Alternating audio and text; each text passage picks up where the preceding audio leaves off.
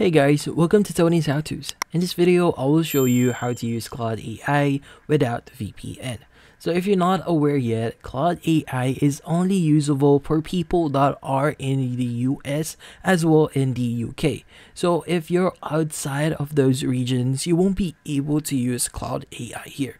So as you can see, when we click on continue with Google here and we choose our account here, as you can see, it's going to say something along the lines that we won't be able to use our account to log in into Claude AI.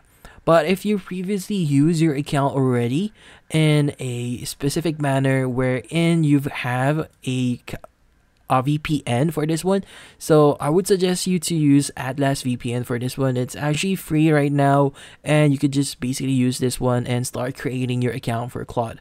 So once you created your account and Claude AI via this VPN, from then on you'll be able to use your browser to start chatting with Claude AI.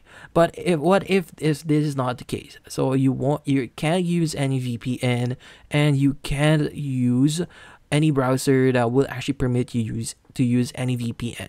So how do you use Claude AI here? So we have a solution which is a third-party website here, which is going to be POE.com. So POE is going to be really helpful because they have a lot of AIs that you could use for this one. So let's just continue in this one and just use our Google account and just choose our account here.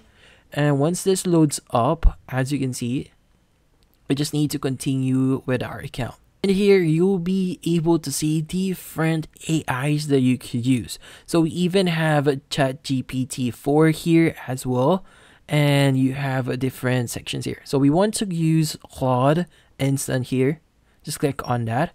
And from here, you could just basically start Claude AI here.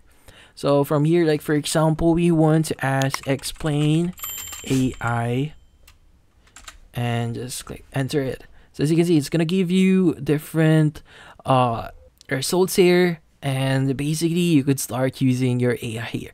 So I do have to warn you, there's a certain limit on how you could use AI here, so you might even reach your limit here. So make sure that you use your tries very carefully so that you won't lose your free trial for POE here.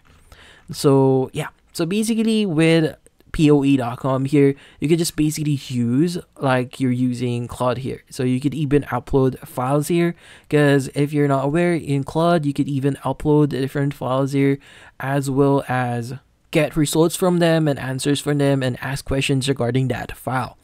So it's gonna be really helpful, and yeah. So thank you for watching. If you have any questions, feel free to ask in the comment section.